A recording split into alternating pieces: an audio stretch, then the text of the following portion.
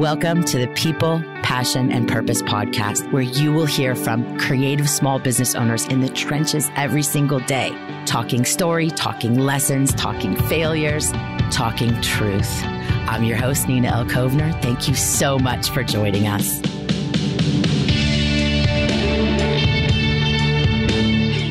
Welcome, Stacey Rackham, to the podcast. Stacey is the owner of Mint Haircrafting in Royal Oak, Michigan.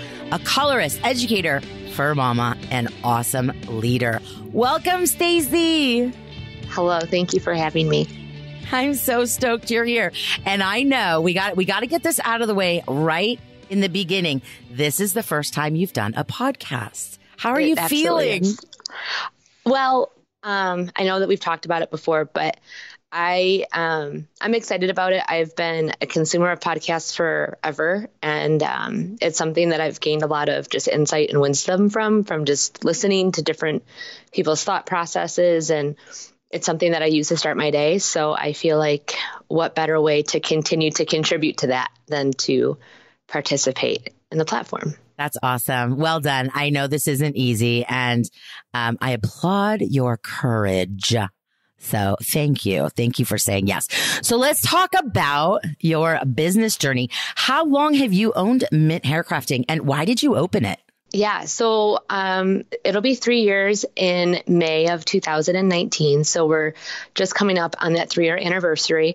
I always knew that I wanted to do something great in my career, and I didn't always exactly know what that was. But I remember in cosmetology school, I had written down a list of 5 things I wanted to accomplish in my first 10 years behind the chair. And one of them was to own my own business. I didn't know what that meant, but that was something that was on a sheet of paper. Oh my God. Talk about intention setting.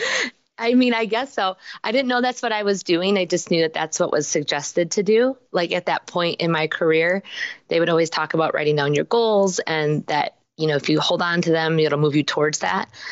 I didn't understand, I guess, how to move the needle with that. But as my journey into education became part of my career path, I started to understand more of just, I guess, what wasn't known in terms of business when it came to salons. I think a lot of people open salons and not thinking about them as businesses.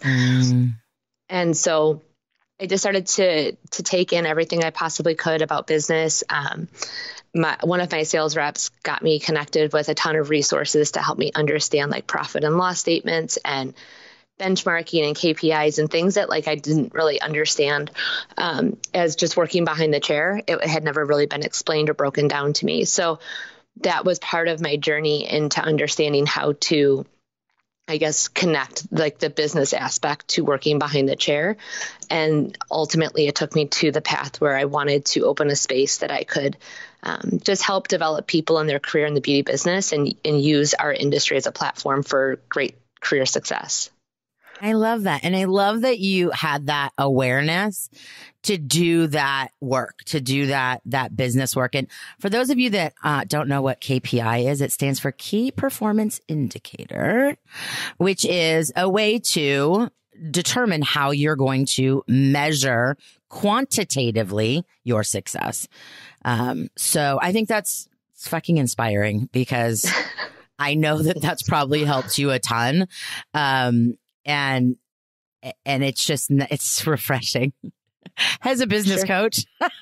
I love hearing that. That's awesome. So I was looking at the Mint Haircrafting Instagram, and you mentioned in the bio that you are an inclusive salon. What does that mean to you, and why do you believe that matters? So over the last few years, there's just been a lot more awareness in my personal life, along with my friends and the people that I hold close to me, that there really was a disconnect between really, I guess, fair quality services available to all guests, no matter where they live at in their journey of whether it's their orientation or their sexual identity. And I didn't really understand that as a straight woman. And so I had never really understood, I never had known that would be anything other than what someone would experience would be a positive experience inside a salon or my salon. And so it became more of a conversation over the last few years. And I think that I know that we've spoken about it quite a bit in A school, which was super supportive. And I have a couple of people on my team who have really strong, passionate feelings towards inclusivity as well. And they helped to really cultivate and move that forward for all of us. So it just brought a lot of awareness to us. And the community that my business is in is a pretty progressive, very open-minded, welcoming community. So it's something that I almost kind of kept myself in a bubble, not realizing that others may not have always had that experience.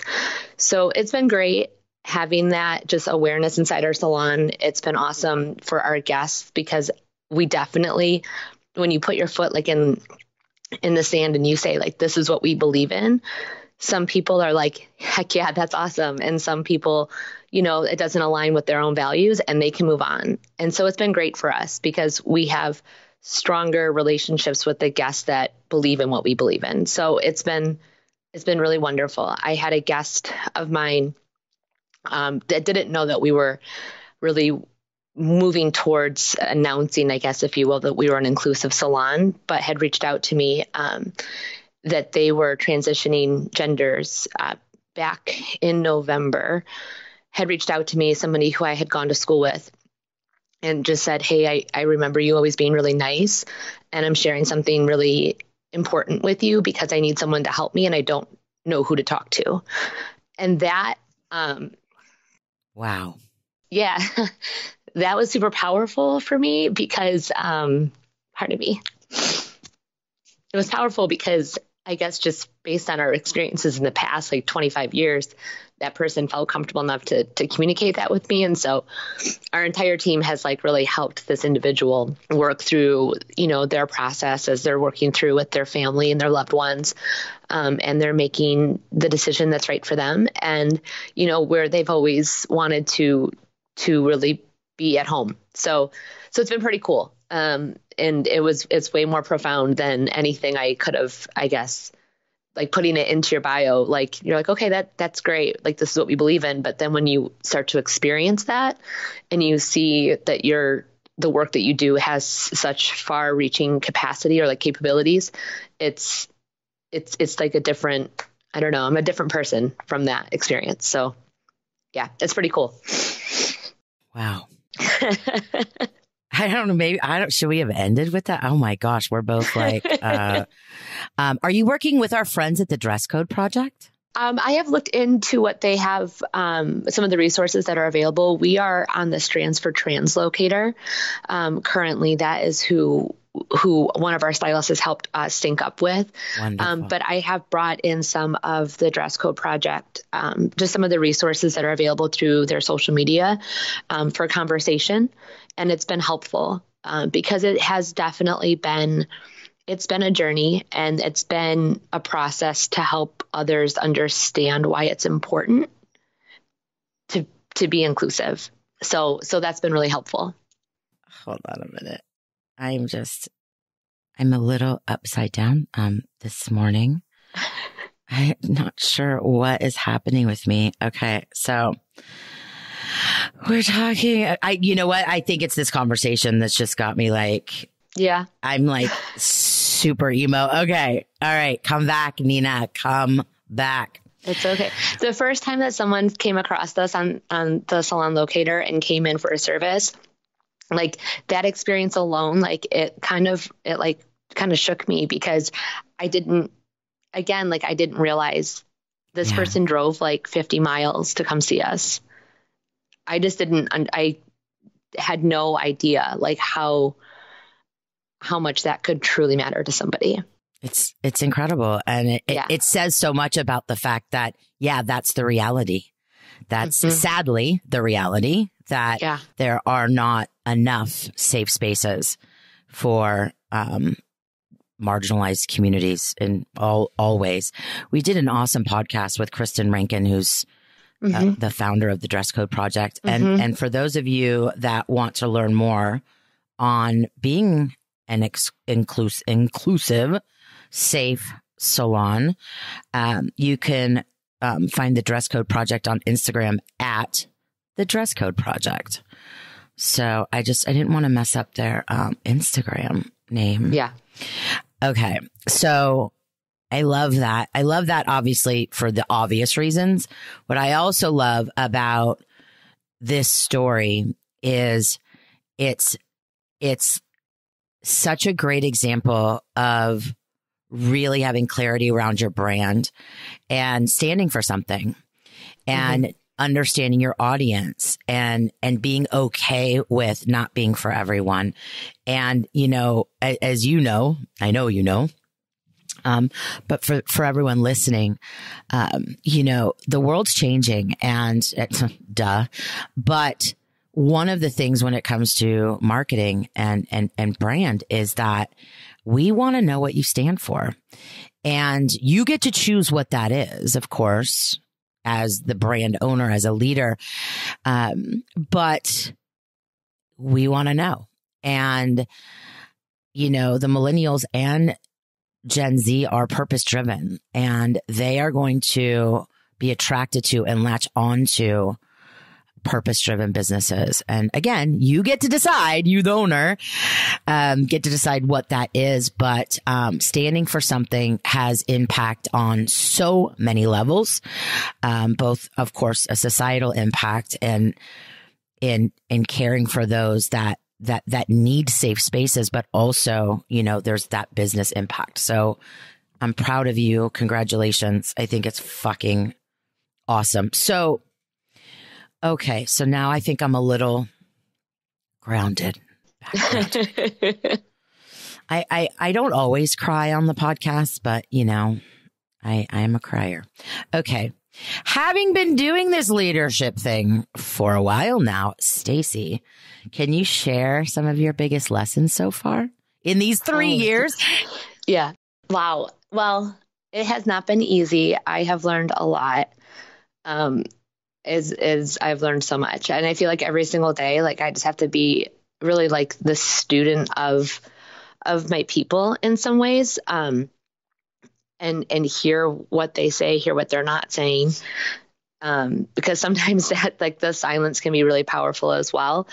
And it's hard, because there's days where, you know, I definitely want to just be, I just want to be behind the chair and take care of my guests and be dialed in there and not be, and not have to, like, I don't want to say like adult, but, you know, be adult. The individual who, be the individual in the room who, you know, has to let go of outcomes, but, you know, be open to feedback and hearing things that I don't always feel the best. Sometimes that's hard to like check my ego at the door, that, you know, like in a good way, but to know that I don't know all the answers, and that sometimes the answers are actually, you know, inside the brains of the people that I get to surround myself with every single day. So, in terms of like specific lessons, I really feel like we do one-on-ones monthly, and that has been huge. So I've had to take a step back from taking as many guests as I was taking, and accept the fact that, like, I'm not going to be the highest earner behind the chair any longer. And that's okay. Yes. That's hard. You know, it's big. It's big. That was hard. Because I was attaching at one point, like, my success to like how I was performing behind the chair, but my role as the owner isn't that. So, so we schedule at one-on-ones. We have those scheduled now, I think, for the rest of the year. They're like 30 to 45-minute one-on-ones that we check in at the beginning of every month. We go over numbers, but we also go over like what's working in their personal life and what's not working, and what we need to do to kind of work through that. So that's been helpful. I like to ask my team when they're taking like a vacation or something for themselves next, because that was never really something that I've ever done for myself. And I had a fear that I would lose a clientele if I took time out of the salon. I understand now that that's not true. Right. But my first like 6 years behind the chair, like I was afraid to do any kind of extended holidays or to not be in the salon on Saturdays. So, working with my team through that, and then really just taking in what they have to share, because a lot of personal stuff comes up. And I think that's probably where we've grown the most has been through some of their personal situations and helping them get to the other side. I love that. And I also love that you, by asking them about their vacation plans, it has so much impact in showing how much you give a shit about them. You know, in a world that still has this kind of workaholism mentality, this hustle mentality, you know very well that that's not sustainable.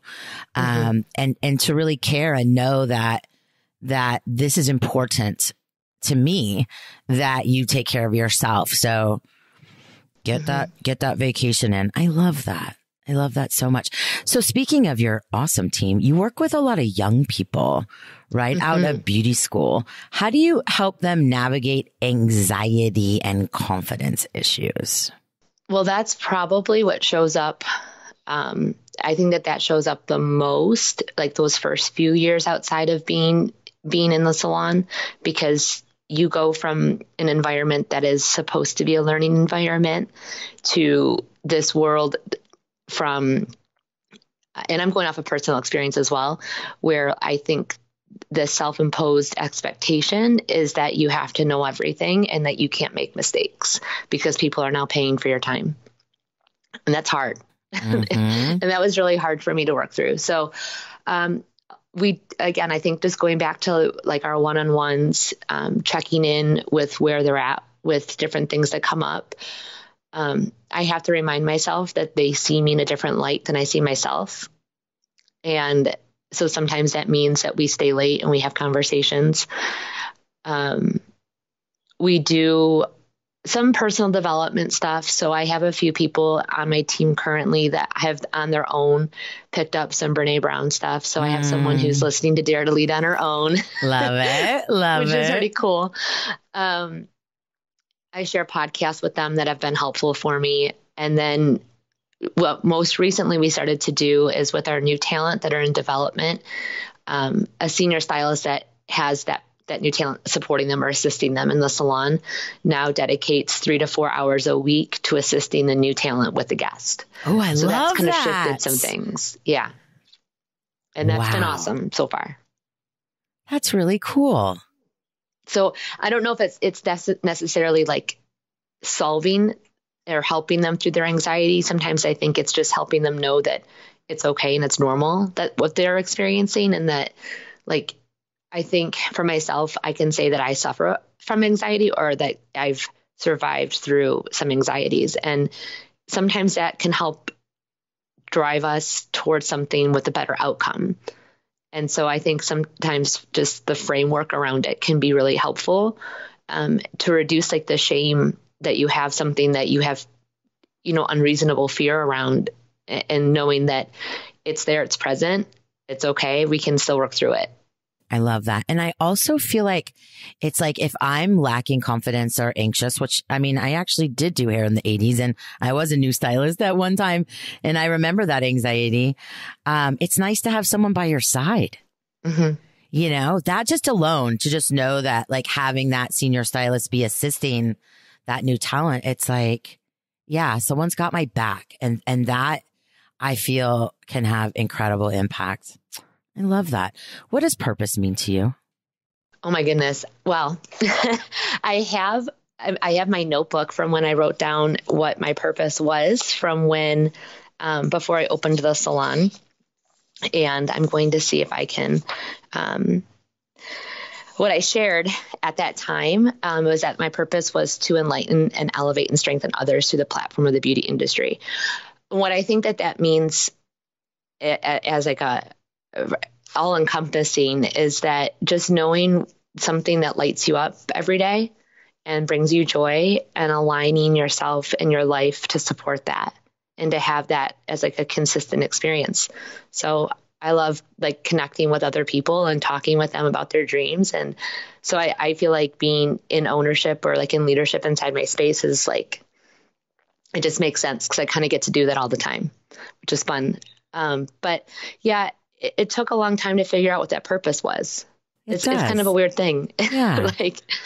It evolves. Yeah. I mean, it totally evolves. And I know that, just as humans, we're so attached to getting like clear definitions and meanings of everything. And the reality is we don't always have that. And sometimes things are murky for a while. And I love that you have found that clarity and have created a space that you can live it. I did want to ask you though, you said, about doing something that brings you joy. Living your purpose is not all joyous though, is it? God, no. No, I mean, like I've been diving into like a more consistent yoga practice because I want to be, I want to be a more well-rounded, I guess, version of myself. And that rocks my soul some days. Like there's been quite a few days like on my yoga mat that like all of a sudden I have started to cry and I'm like, what's happening? And it's because like that stuff that even though like I have great drive to have those experiences with my team, there's some days that are really, really, really heavy and hard for me. Yeah. And I come home and I'm like, why did I have to be honest. I'm like, why did I do this? Yeah. Am I cut out for this? Yeah. Yep. And, I think it's important to remember that is that we all do that. That is, you are not unique in that. And sometimes it's that, it's that like that quote on Instagram. It's the expectations that fuck us up the most or whatever. I think it was mess us up, but of course I have to say fuck us up. But it's true. And so living our purpose, it's not all rainbows and fucking unicorns. And, but it is that deep sense of purpose and knowing that you are on this planet to do what you're here to do. That makes all of the other stuff worth it. Before we finish up, we got to talk about Walter. Yes. My cute little chug. I wish we were on video now so everyone could see Walter, but they'll see Walter on your social pages when we share this. Yeah, if they go to our salon page or my page, they'll see him for sure. So who's Walter? Tell us about Walter. So Walter is a rescued Chihuahua pug mix. I didn't know that was a thing, that they're called chugs, but they're called chugs. Cute. And he was just like a super malnourished, like homely looking dog that was underweight, had tons of parasites. And I had brought him into my home before my senior dog had passed away, about 6 months before my dog Farva had passed. And having Walter with me through that process is such a gift. But I had the opportunity that I get to take him with me to my business every single day. And that's incredible. And so I get to hang out with my best friend, which is great. Our guests love spending time with him. They get lap hangs and just get to spend time with him. So like if someone's color is processing, sometimes he finds himself like over by the processors, kind of hanging out, seeing if they're going to give him like a snack or a treat. But it's cool to see how people light up when they see him. And a big part of when people come into the salon now is they ask about him. And that's great because I'm all about, rescue and taking care of the fur babies out of the world. So it kind of has tied in, I guess, like to a deeper part of like who we are as a brand as well. So that's great. And now my eyes are full of liquid again. Oh my gosh. I love Walter's mouth. Yeah, because he has a severe underbite. And so he knows we're talking about him. Yeah, he does. I'm sorry about that. No, I'm happy. Hi, Walter. We love you. So yeah, you guys definitely have to go check out. You guys just did a photo shoot, which is beautiful. We did. So definitely go check that out. We did. It was extra. Like a friend of mine. Yeah, my friend he does professional headshots and he's like, you can bring Walter with you. And I was like, okay, well then I will do that. So the headshots that I liked the best were the ones where I was with my dog. The other ones good. I felt kind of like posy and it just didn't feel like me 100%. But oh, they're the best pictures too. Favorite quote. Let's talk about your favorite quote. I think it's a quote by Gandhi, but I'm not quite sure. I just like what it represents, which is to be the change that you wish to see in the world. So I just try to remind myself of that every day, that, those are like the little things that we do. Like if we see garbage, we pick it up. And, if we see someone walking to the door, we grab the door for them, and those little tiny things, but showing that we care about like our planet, our environment, the people that we interact with, the people we don't know. I think it can make the world a better place. So, yeah. I love that. Where can we find you on the internets? So you can come across my Instagram. It's Stacey, STACEY, RACKHAIR. That's my personal professional Instagram. And then Mint Hair Crafting's Instagram as well. I love it. Stacey, thank you so much for joining us. Thank you for the opportunity to spread past my my comfort zone. You did awesome for that. So thank you very much. Oh, we're so grateful for you. And thank you everyone for listening. Thank you so much for listening to today's podcast. To learn more about Passion Squared, you can visit us at passionsquared.net. You can find us on the gram and on Facebook at Passion Squared, and be sure to subscribe and share with your friends. We're so grateful. Thank you so much for joining us. Have an awesome day, guys. Love you.